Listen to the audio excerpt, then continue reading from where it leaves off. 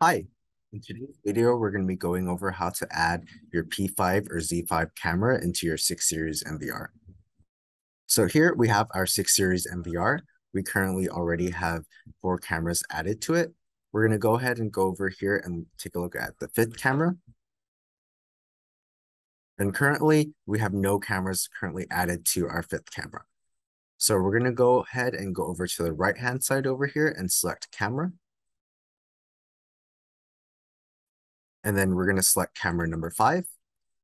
Camera number 5 is currently set to auto for camera source, meaning that if we have a camera plugged into port number 5 in the back of our NVR, it's going to automatically configure the IP address for the camera for us.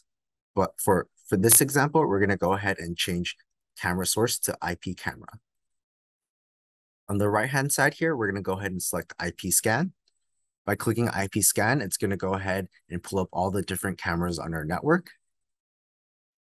And if you aren't sure which camera is which, you can either log into the IP address of them, or you can simply press snapshot right here, and it's going to go ahead and load all the different snapshots of the cameras. But for now, we're going to go ahead and just scroll down, and then we're going to find the camera that we would like to add. And for this example, we're going to go ahead and add our Z5 camera over here. I'm going to simply double click on it, and it's going to go ahead and apply the IP address right here for us. After that, we want to check if we have the correct username as well as password. Alrighty, after you have the correct information, go ahead and click apply. Depending on your camera's resolution and streaming settings, you may have to change the primary and secondary streaming settings down here. But after you have the camera's username and password inputted and applied, I'm going to go ahead and click test right here.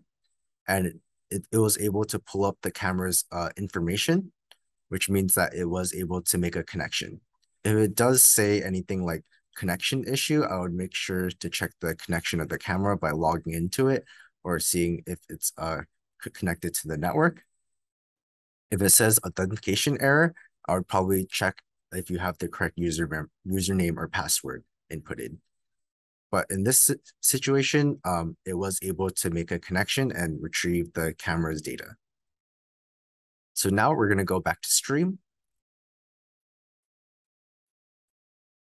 We're going to go ahead and go to camera 5. And as you can see, we were able to add our new Z5 camera here. And that concludes this video.